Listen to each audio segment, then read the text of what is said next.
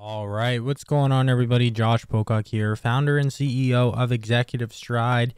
In today's video, we're going to be looking at GoHighLevel automations and why you need to use if-else conditions, how to use them, what's the proper ways, how do you start your automations, what's the right triggers to do everything, how do you structure your automations when you're creating all these different automations, your show up sequence, your follow up sequence, your nurturing sequence. How do you trigger them? How do you move them from pipeline stages? I'll give you a little bit of insight. There's different ways to do it, but we're going to go over a couple in this video. So without ado, let's get right into it.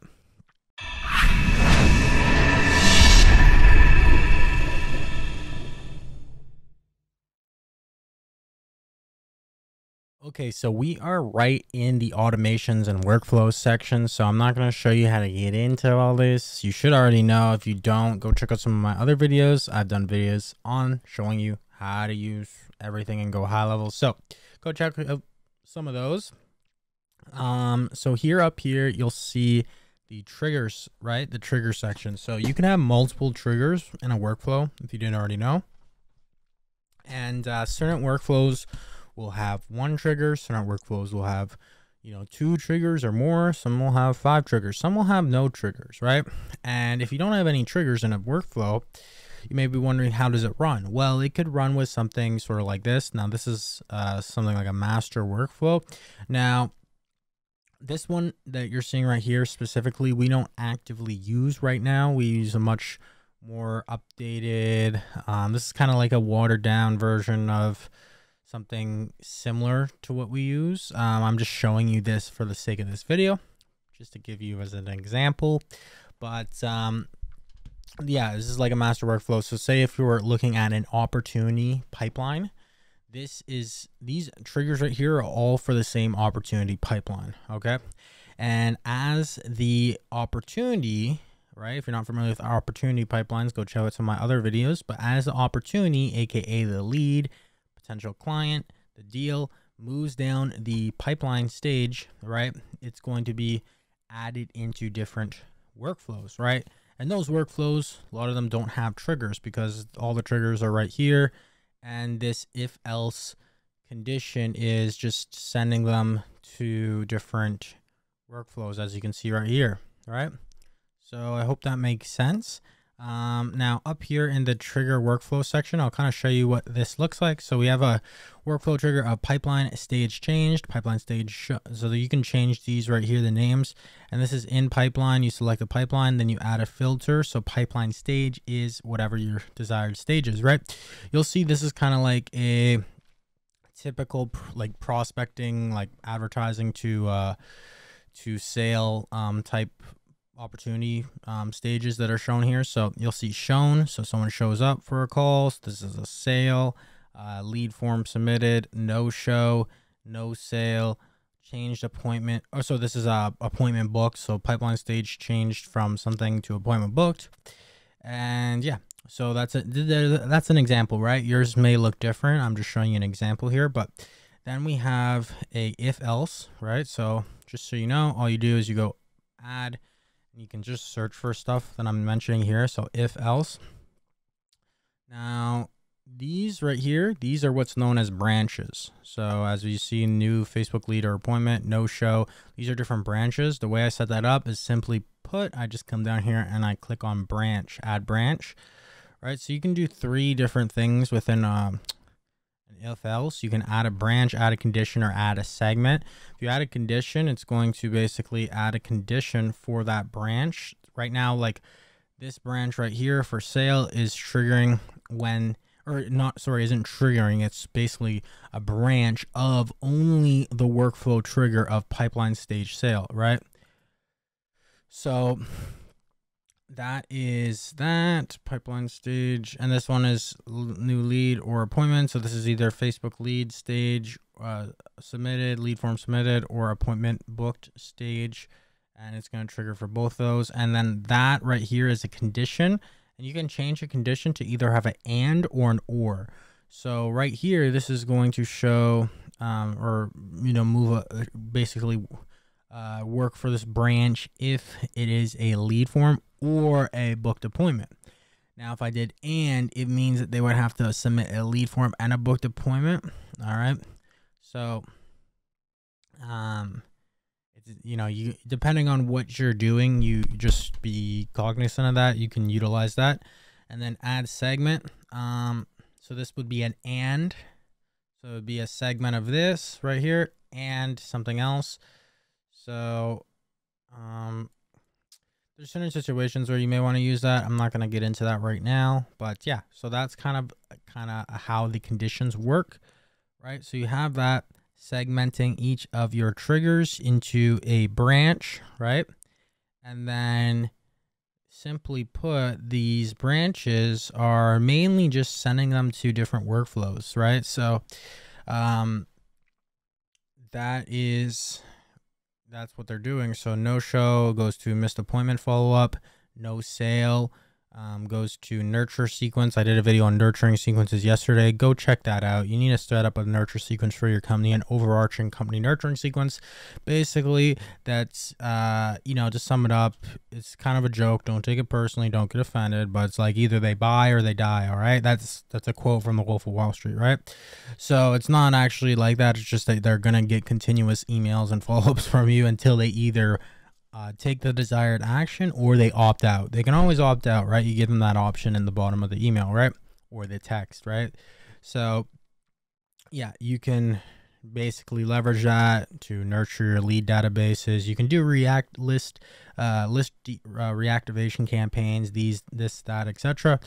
If you need any help with that, you can book a call with us and we can chat. But sale, so add to new client workflow, so onboarding workflows. So you should have these type of workflows in your business, like onboarding new client workflows, right? When a client onboards with your company, what happens? Do you have to do 5 different manual actions in order to onboard the client? All right, that doesn't make a lot of sense. I mean, initially, if you're just starting out, cool, that's fine. Right, there's certain things like all these bells and whistles, automations, etc. I wouldn't even recommend worrying about this stuff until you actually have like a business going, you have clients. If you don't have clients, you don't have a business, because what is a business? Money into your bank account, money in. All right, if you're just spending money out and spending your time, it's not a business yet. It's literally just I don't even know, you're just wasting time, or you're spending time, right? You're spending stuff, you're just spending stuff. You need to get money, right? So you're making clients, you're closing clients, you have a business, etc. You're not just starting out, then you're going to want to start setting these things up. All right. So you need onboarding sequences, automate onboarding. All right. Really, literally you can automate, maybe about 90 to 95% of onboarding, maybe even 100, depending on what your service is. If you're a Saas, it's very simple. Even a service-based marketing agency, coach, consultant, you're on board. You can trigger things, invite them to your membership area. You can send things. You can add a web hook. You can go send that to Zapier or Integromat to set off different Zaps or Integromat scenarios. All right. And let's see what else. Okay, so there's that. Assigning users, by the way, this is something to note. Okay, this is something you would want to do. And then when you're creating emails and such, for certain things, you're going to want to assign a user. And then you can easily just go from name, user, full name, right? And then from email, user, email. So you don't have to put an email here or a name. You can just do user. And then if anywhere in workflows, etc., you want to change who it's sending from, you can just assign it to a different user. Or, certain things, it's going to assign to a specific user, and then they're going to be like the contact lead owner of that contact. Say if it's like a sales rep, etc. And then automated emails, text, and such will go from personalized from their information, right? So there's that. And then what else? So assign to user, create opportunity. Wait 1 second. If booked appointment, add to appointment reminder. So this is show up sequence right here. And then one thing to note is removed from missed appointment workflow, removed from auto booking workflow, right? So it's removing them from those two workflows if they book an appointment. If not, sending an internal notification and add to auto booking workflow. So if you're using, I hope this doesn't, this is something that you're just, it's not that, it's when you're using like a master flow and then you have different automations and you're setting up your workflow structure and everything. Keep in mind to use these right here, removing from certain workflows, right? So if someone takes a specific action, you're going to want to remove them from either specific workflows or maybe even all workflows sometimes. So this is a specific case where you would want to do that. There's other cases as well. Just keep that in mind when you're building out your workflows. All right. So guys, in this video, I wanted to give you guys kind of an engineer's mind of systems thinking, right? That's really what it is when it comes down to systems thinking. That's really what the sum it up in this video is, showing you the system, but also kind of telling you how it's built, why it's built. It's not I'm not going to say this right here is the perfect system. We have way better systems. We have et cetera, but this is just one thing I would thought that would give some value to you guys, to either, if you don't have something like this or you don't know how to do certain things, it's going to show you, but also give you the thinking on how this was built, why certain things were done, and it's going to allow you to do custom builds yourself, as well as really get more comfortable in a tool like GoHighLevel, as well as just in general with marketing and why and sales process optimization. All right. Now, if you want help specifically with doing stuff like this and on a much grander scale, as well as filling your calendar with leads, you know, just, I'm not going to get into it, but just the whole shabam to really accelerate your stride of your business, you can book a call with us, executivestride.com/quiz. I'm not going to mention too much about it, but if it is something that you're interested in, just go book a call. Other than that, though, we do have a free Stride community. All right. So go check that out. That is, let me just show you guys, if you're not already in here, don't know what you're doing if you're a fan of this channel, but go stridecommunity.com.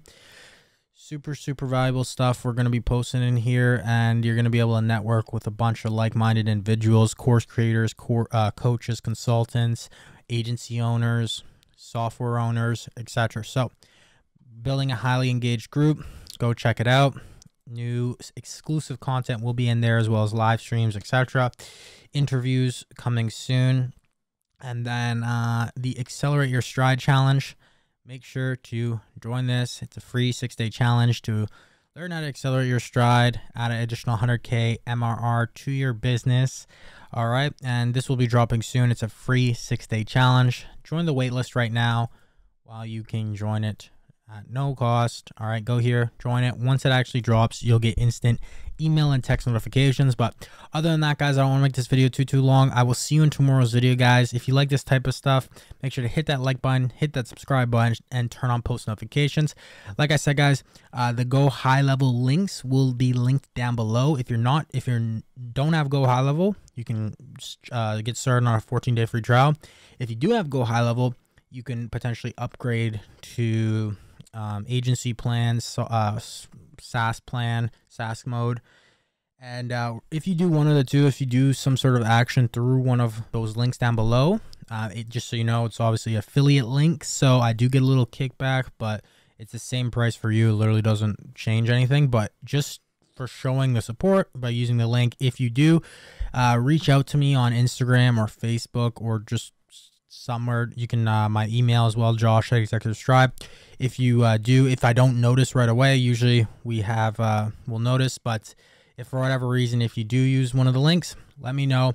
We'll get you custom. I'll get on either me or my team will get on like a short call with you, walk you through getting you set up, helping you get your systems over. If you already have all these other platforms, we'll help you get set up on there, as well as if you're completely new to business and you're just using it, just give you some pointers, whatever, even maybe give you some free snapshots, some free funnels, etc., and a free course too. So let me know if that's the case, if you do sign up through there. Like I said, usually just comment down below or message in the Stride community. But if you I'm super busy lately, so if you ever, shoot me an email, shoot me a Instagram message, if anything. Links for that will be down below, and then we'll get back to you and we can set that up. All right, guys. So other than that, see you in tomorrow's video. Keep hustling, keep grinding, and of course, guys, accelerate your stride. Take care.